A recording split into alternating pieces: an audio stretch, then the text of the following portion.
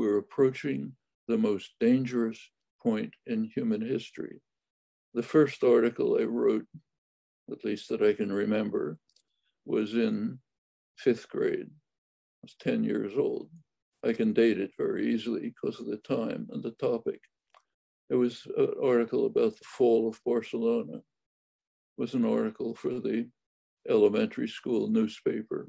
I was the editor, probably the only reader, maybe my mother. The article I hardly remember. It was about the fall of Austria, fall of Czechoslovakia, fall of Toledo, now the fall of Barcelona. Looks like the grim cloud of fascism is spreading over the whole world, inexorable.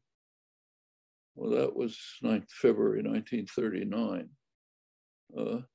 Haven't changed my opinion since. It's just gotten worse. The doomsday clock of the Bulletin of Atomic Scientists under Trump, they abandoned minutes, moved to seconds, 100 seconds to midnight. That's where it is now, because the threats are accumulating. We're approaching the most dangerous point in human history. Nothing like it before. We are now facing the prospect of destruction of organized human life on Earth from environmental destruction, and not in the remote future. We are approaching irreversible turning